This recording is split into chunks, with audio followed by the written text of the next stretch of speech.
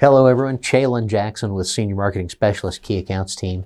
I wanted to talk about a couple Medicare enrollment updates from some commonly asked questions that we've been getting lately. First big one is, in case folks haven't noticed, the past couple years there's been a trend with Medicare that unless someone is already drawing benefits, either railroad retirement or Social Security, it is really uncommon for someone to be automatically enrolled in Part A. A lot of that is due to some policy and technical changes related to the prevalence of health savings accounts, which of course people are not eligible to make those tax-free contributions to HSAs if they do have any part of Medicare. So to help seniors avoid tax consequences when they're still working at age 65, that automatic Part A enrollment, for the most part, is no longer a thing. If someone is still working, they are going to have to enroll in both Parts A and B when they're ready.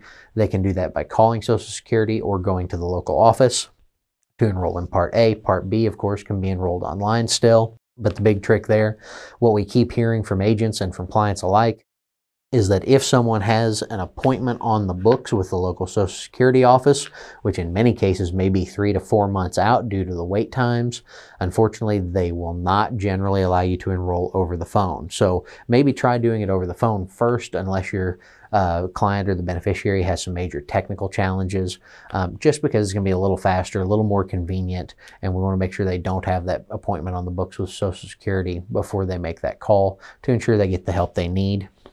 Another thing, if you're having any issues with the new Part B immediate enrollment provisions, we're in the middle of GEP right now. Folks are picking up Part B if they missed initial enrollment or something like that. They should be getting that next month effective date. But if you are running into any issues with that, let us know. We have seen a couple quirks and tweaks that we've needed to make, and you'll make some calls on behalf of clients to make sure they're getting the enrollment period and the eligibility dates that they deserve.